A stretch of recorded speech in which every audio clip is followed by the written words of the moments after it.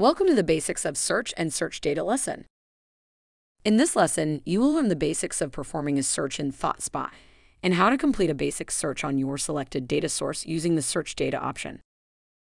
Using the Search Data option in ThoughtSpot, you can find insights on your data such as this. Insights can be either in the form of visualizations or tables. Let's learn some of the terminologies used while searching your data in ThoughtSpot.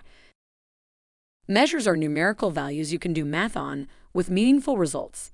You will most likely find your measures on the y-axis of your chart. For example, sales information, shipping cost, or quantity. Not all numbers are measures. Attributes are primarily text or date values. Attributes make up the x-axis of your chart most of the time. Some examples of attributes are product or store information, title, or region. Other common search terms you will encounter are data values.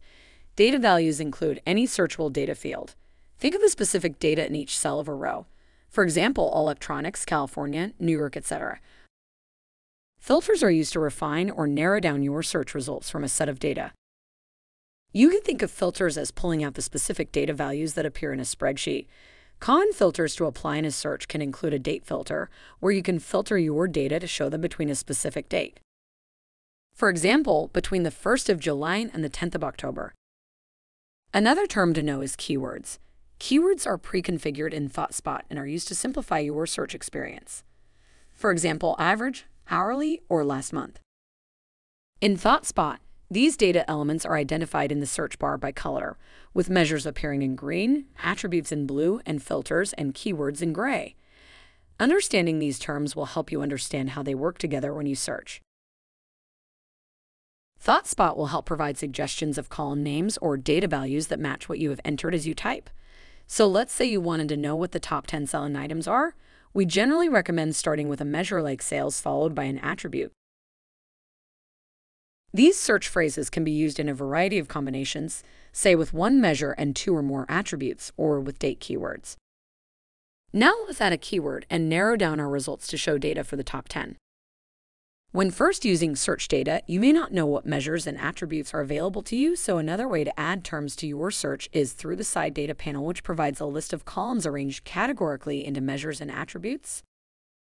Now, let us start with a new query to determine total sales by state. Simply select the checkbox corresponding to a column to add it to the search bar. A side panel opens showing detailed information about that column as you double-click on a column. Click the column information icon to close the side panel. Because search results are provided in real time, you can quickly clear your screen to start another search, but this means that the results you were just looking at will disappear. Let's perform another search. For example, sales by region. You can deep dive on your data by drilling down on points of interest. Right-click on West Chart Bar, click Drill Down, and select a column. Click Undo to go back to the original visualization. So when you perform a common search that you'll want to reference later on, or when you create a new useful result, make sure to save it. In ThoughtSpot, this type of saved search result is called an answer.